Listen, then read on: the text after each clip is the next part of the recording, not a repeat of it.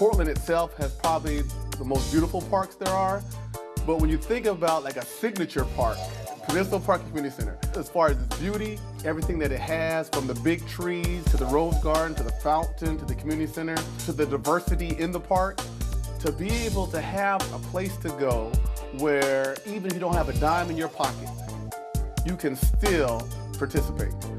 That's huge. Portland Parks and Recreations, I found it to be probably the best daycare I ever experienced growing up. And so when I had the opportunity to join the board, I was definitely jumping on the opportunity.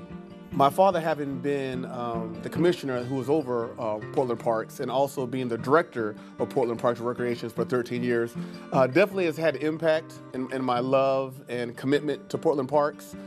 Even when I was asked to join the board, I never felt like I had to do it out of obligation because my father was the director, but out of opportunity.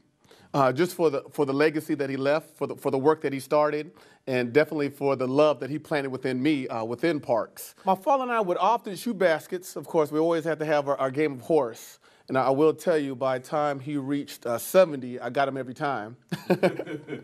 Took a while.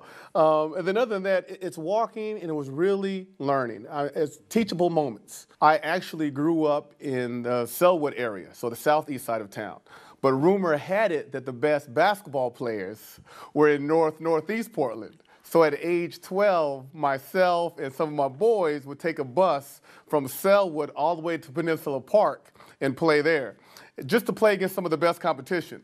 I will admit they kicked our butts, but they let us play. Jefferson being right there, Roosevelt not too far along, definitely made one of the neighborhoods and one of the places to go to see how good were you. You know, bragging rights, street credit. You know, that's where you earn your street credit. It was at Peninsula Park playing the outside court and the inside courts. That was my earliest memories around Peninsula Park. But then as I got older, it's the place where my wife and I took our wedding pictures at the beautiful rose garden that's there. And now my daughters go there, take classes there. Things like that mean a lot.